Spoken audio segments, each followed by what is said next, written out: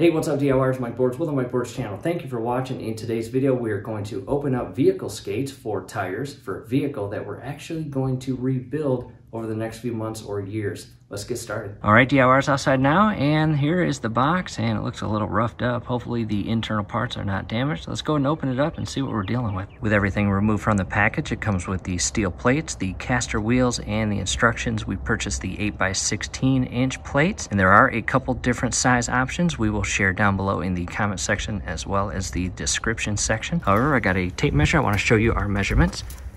Again, 8x16. And what we'll do now, reference the instructions, and all we're going to do is open up the caster wheels and remove the top bolt and washer, feed the caster wheel stud through the plate, and secure it. Do not over tighten bolts. Doing so may restrict caster movement. That would not be good. I removed a caster wheel from the packaging. You've got a nut and a washer. Be very careful. This portion here is your bearing and it has grease. You do not want to touch that and get that all over the place or on your clothes. From here, we'll go grab a socket to match this nut. Back from the toolbox, and in our case, the nut is a 3/4 size. We will carefully remove this nut and washer. And we are going to feed this threaded stud through one of the holes on these steel plates. I went ahead and took a second caster out of the packaging, and referencing the pictorial image in the instructions, I want to position the caster wheels as they are in the instructions. And again, the washer and nut go on top. I will carefully feed the threaded stud through the hole, and do not harm the thread. Carefully pick this up. The washer goes on, and the nut. Do not cross thread your 3/4 inch nut. It should go on very easily, smoothly, and in a friendly manner. Go ahead and hand tighten it, and I'll do the same for the second caster wheel. Washer and 3/4 inch nut. Hand tighten them until you can't hand tighten them anymore. Next, grab your 3/4 inch socket and ratchet and secure the nuts on the studs. And as mentioned in the instructions, do not over tighten bolts. Making progress. First two caster wheels are secured on the plate, and I will continue installing the second two as well as all the remaining caster wheels for the 3 remaining plates. Quick update, in the event that you run into what I did, I've got a 3/4 inch socket on the upper nut, and on the bottom I've got an adjustable wrench grabbing a hold of that lower nut, and that alleviates the lower nut and stud from spinning while I tighten the upper nut with the 3/4 inch socket. At this point, all 16 casters are properly secured to the steel plates, and again, as the instructions mentioned, in the event that you over tighten them, the caster wheels will not operate as designed. So again, be careful and keep that in mind as you secure these nuts to the studs. From here, I just want to test that all caster wheels move and operate as designed, and just give them a good push as shown here. You can actually turn them upside down and spin them by hand, however you want to do it. And in our case, all looks good and is operating as designed. In addition to sliding the skis on the wheels to make sure the wheels spin, go ahead and spin the casters and make sure all of the casters spin and rotate in a friendly and efficient manner. What we'll do next is go grab the car from the field that is going to be rested on these steel plates or skis and rebuilt over the months and years. At this point, DIYers, I want to reference 2 vehicles, a Chrysler Pacifica and a Chevy Colorado, and the tire sizes. Let's start with the Pacifica, and as you can see, that's going to be a pretty perfect fit. And as far as size of the tires, let's find it here. There's a big portion, but a small portion right there, 235/60 R18. Let's go over to the Chevy Colorado, and perfect, really. So we really like this measurement. And as far as the Chevy Colorado size tires, 245/70 R16.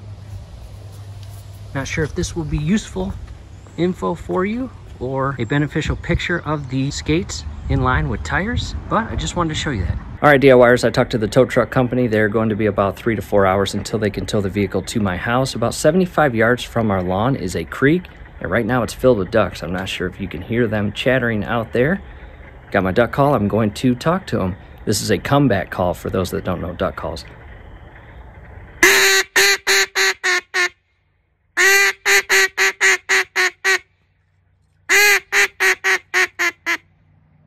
I love the sound of ducks.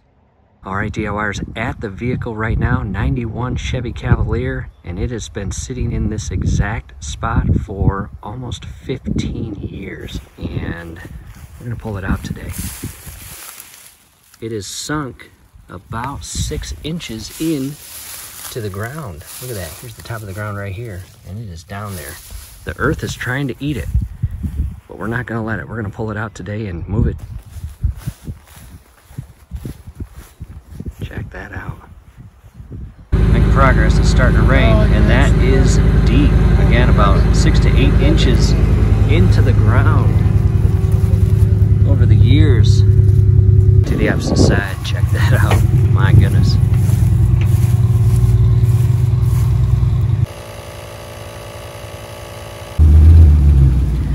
Well, now we have a seized rear passenger wheel, and they're gonna have to throw the entire dolly to get this thing moving.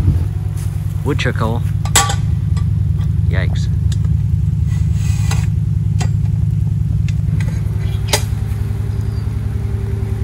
Quick update, the rain is here, and it looks like a derby car coming out of that little muddy pit back there. That's the update. Here we go.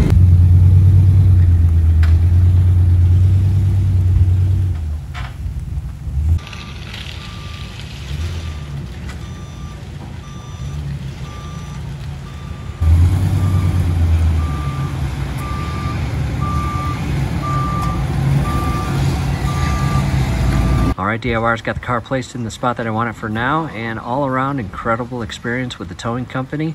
His name was Justin. Very professional, very knowledgeable, knew what he was doing the entire time. Absolute pleasure to work with. He was awesome. And from here, I am going to rinse it off, get all that dirt off there, and this rain really came out of nowhere. It wasn't supposed to rain today. She's all rinsed off. Definitely potential, right? Or no? Yeah. Good morning to you, DIYers. This is now the next morning. We've got the skates out, the jack out, a couple blocks to put behind the tires, and we are going to start with the rear tires. This is a front-wheel drive vehicle. As you have the car carefully lifted up, just carefully slide these skates right under the tire.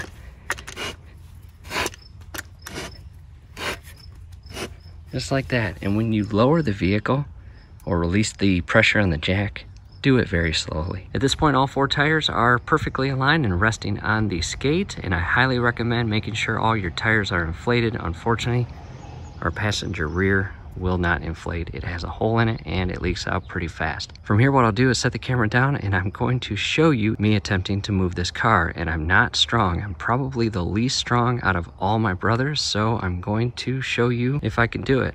And to the skate's disadvantage, unfortunately, I don't have a perfectly level blacktop driveway. There are a little bit of ruts, and that is not the skate's fault. However, before that, real quick, I just wanted to show you what they look like underneath.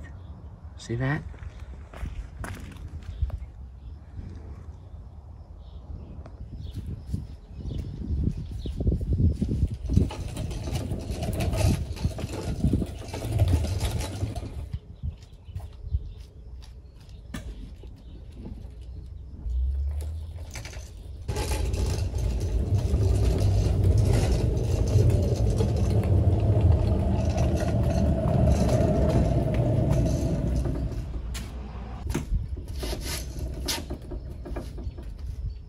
It's actually not that bad. It's kind of fun. I'm going to reposition the camera.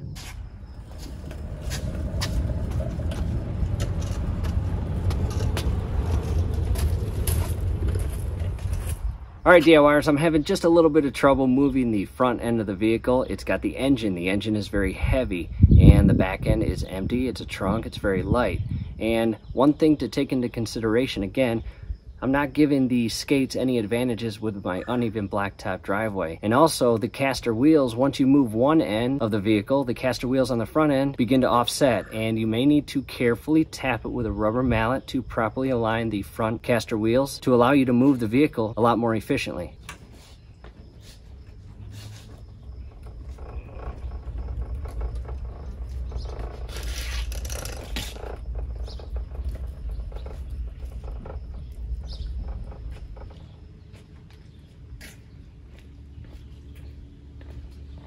At this point, I'm in front of the car, and I like them. I'm glad I got them. And if my driveway was a lot smoother and didn't have such a downward slant to it over there, it would have gone a lot easier. And even with that downward slant, it moved. And as you can see, it's in a completely different spot than where it was. What I'll do is I'll clean the garage. I'm going to push this back, inside the garage. I may need help from one of my brothers. I'll call them shortly, and I'll tuck it away until it comes time to rebuild. So that is it. Hopefully this helps DIYers. Hey, do us a favor, below the video, you will see that thumbs up icon. Click on that, like the video, subscribe to the channel. Definitely ring your YouTube bell. That would be very helpful to us. We would really appreciate it. Pop the hood open, and what the animals have done to the vehicle over the years it has been sitting, pretty impressive. We are putting it in the main garage, and night and day difference for the casters when they leave the blacktop and make it to solid concrete. They roll so nicely. We love those. There's the DIY Raptor on this nice summer evening. Got to get some flowers to go all around that pallet to hide the pallet. We do not want to bury it because the pallet will rot fast, and that's what it connects to. Thanks again for watching.